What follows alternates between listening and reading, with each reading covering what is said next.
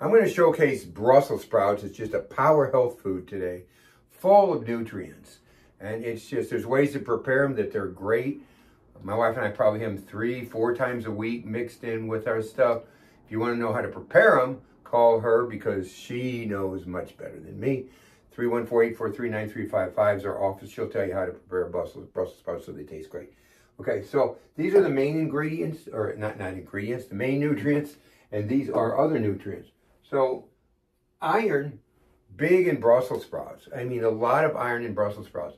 We need iron for, for example, making red blood cells. It helps with our hormones. Vitamin K, that's the next one. We need that for our bones. We need that for blood clotting. So vitamin C has K, P, and J factor. P is for vascular integrity. I talk about that one a lot. K is for blood clotting. J is for oxygenation, getting oxygen through the blood. And so vitamin K, big player when it comes to our health. Calcium, most abundant mineral in the body. We need it for our bones.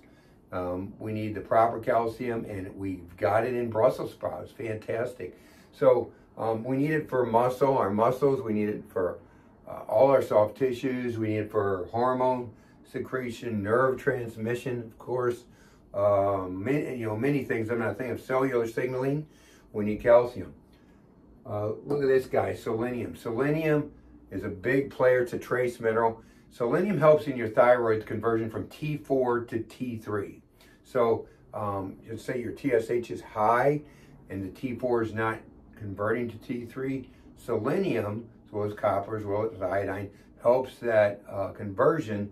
So the thyroid stops screaming up to the hypothalamus, hey, I need more thyroid hormone, because it's converting to T3, which is what you need.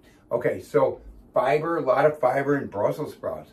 Fiber is good for cardiovascular health, good for bowel function, balancing healthy cholesterol, and it's, we need fiber for bowel motility, to keep things moving.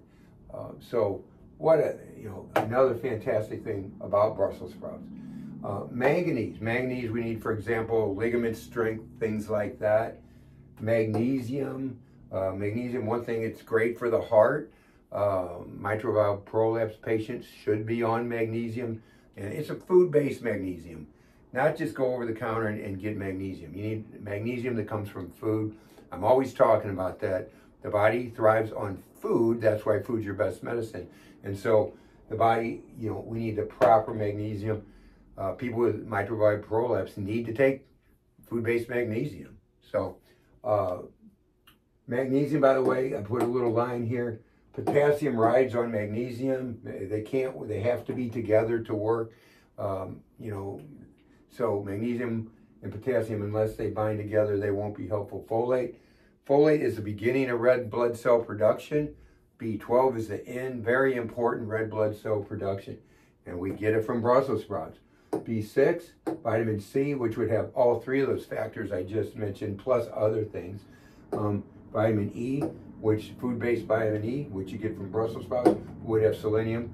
Niacin, thiamine, copper. Copper helps with, one of the things it helps with is oxygen transfer from the lungs to the blood. I mean, that's extremely important.